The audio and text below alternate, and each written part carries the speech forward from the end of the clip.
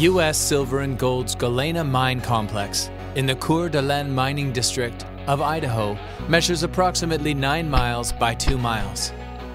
Galena and its associated zones contain hundreds of potentially mineable veins that host silver, lead, and copper. The project is one of the most prolific silver mines in U.S. history and has produced more than 240 million ounces since 1953.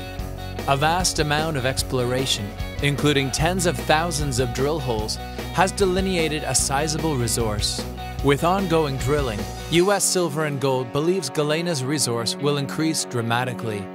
The Galena zone alone has the potential to host a global target of 60 to 70 million tons, with a potential silver resource of 150 to 200 million ounces of silver, placing it as one of the largest silver resources in North America.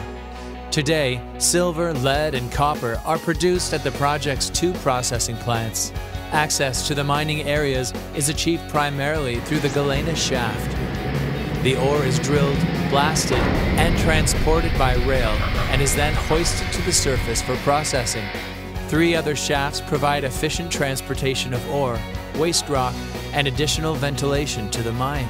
A key goal for U.S. Silver and Gold has been to increase mineable resources and reserves at the Galena mine. Mineralization from new zones identified by a review of previous drilling is expected to increase the mine life and lower overall costs on the project. At the newly defined Galena zone, mineralization extends 2,800 feet and remains open at depth. The strike runs 3,600 feet in length and ranges from 200 to 400 feet thick. Over 1,100 drill holes have been completed in this zone. This drilling indicates potential global grades of 3 to 4 ounces silver per ton and 3 to 5% lead, lending to a global tonnage target of 60 to 70 million tons and a potential silver resource of 150 to 200 million ounces. Drilling continues to intersect zones of greater than 100 feet, with average grades of 8 to 10 ounces per ton silver equivalent. For example, drill holes 226 and 227 hit numerous high-grade intercepts, including 104 feet, grading an average of 10.45 ounces per ton silver equivalent. Both holes also had good mineralization near existing workings, such as 47 feet, grading an average of 7.27 ounces per ton silver. The zone is expected to support bulk mining methods, which will help in lowering overall operating costs on the project.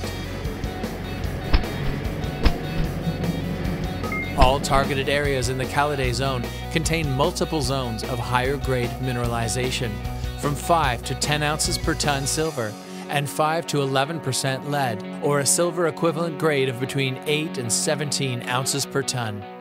High-grade zones represent 30 to 40% of the total global tonnage, with continuous widths ranging between 15 and 30 feet.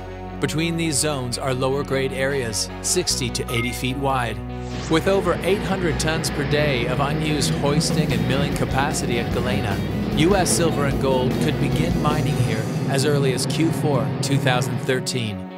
Drilling and further studies are ongoing in the Galena zone to determine optimal mining methods and to finalize a mining plan for the high-grade resource in the zone. This work is expected to add substantial mine life and further lower overall costs at the mine. During the second quarter of 2013, production grew by 19%, while cash costs were slashed by 8% over the previous year. Importantly, U.S. Silver and Gold has a plan to maintain profitability during this period of lower metal prices. The company has increased its silver equivalent cutoff grade by 50%, which will increase the grade of the mined ore, and is expected to further lower cash costs to between $15.50 and $17.50 per ounce. The current plan is expected to deliver more than 2.1 million ounces of silver in 2013, with the objective of being cash flow positive at current metal prices. Additionally, as metal prices correct, U.S. Silver and Gold will be positioned for record profits quarter after quarter. To find out more, visit us at us-silver.com.